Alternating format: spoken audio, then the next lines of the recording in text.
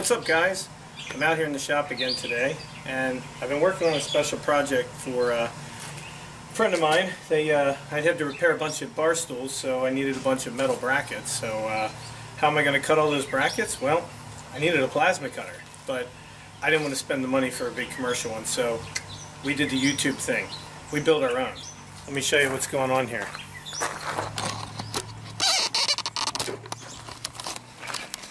So what we've got is a laser cutter that I bought off of AliExpress for about $280. It's a large format. It can do about 1.5 meters squared.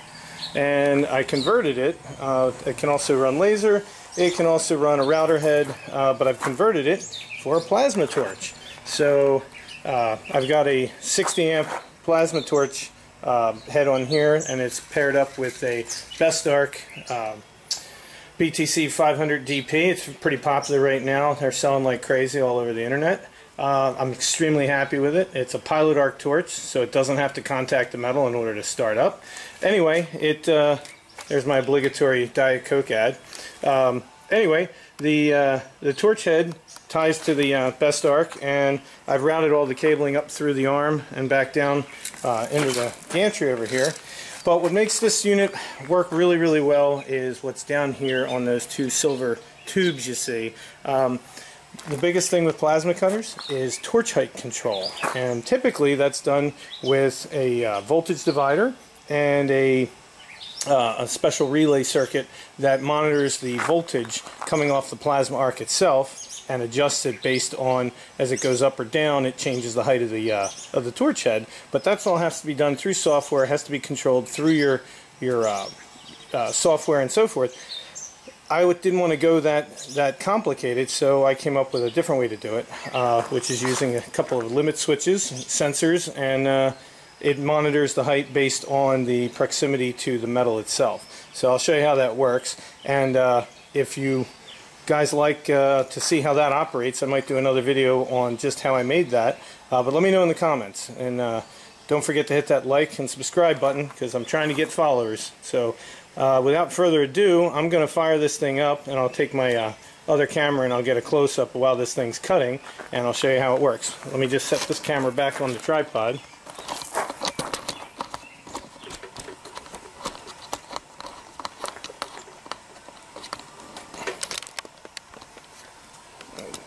Get kind of an overview there for you.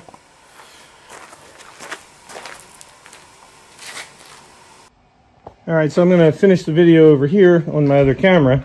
Now, I normally run this unit off of, what I've got here is, this is a mini Windows PC, and that's running Lightburn software.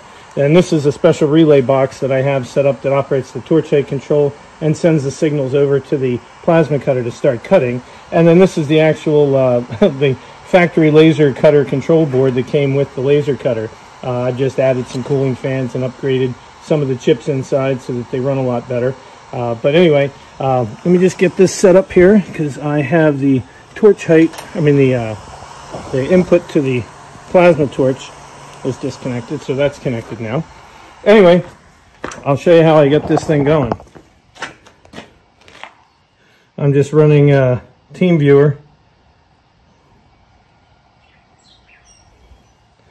and there's the patterns you can see there. So let me just, I'm going to run it through a quick test sequence just to make sure that the plasma cutter is going to go over the right area. So I'm just going to hit the frame button, and you'll see it's going to just go around the whole unit.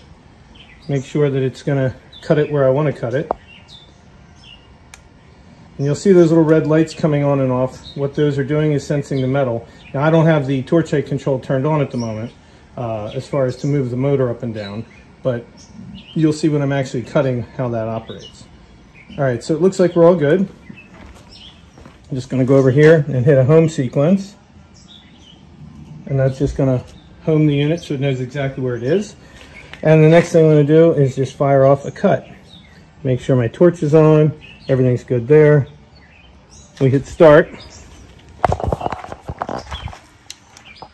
and you'll now see those lights going on and off depending on the height of the torch head. flickering you see is when it's adjusting the height.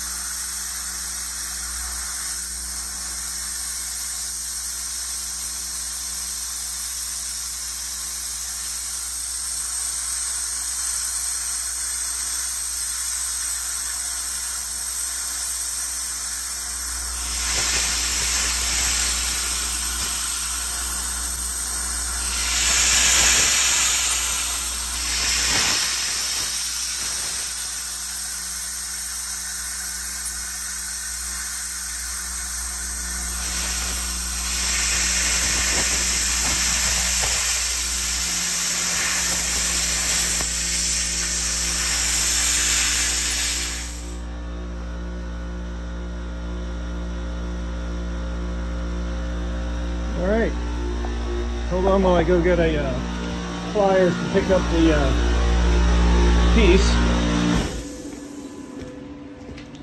Obviously it's a little hot. Just want to show you the quality of the cut.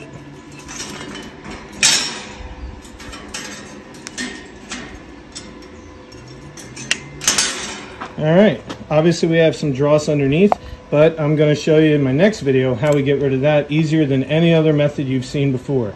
So stick around, and like I said, hit that like button if you like my content, and hope to see you in the next video.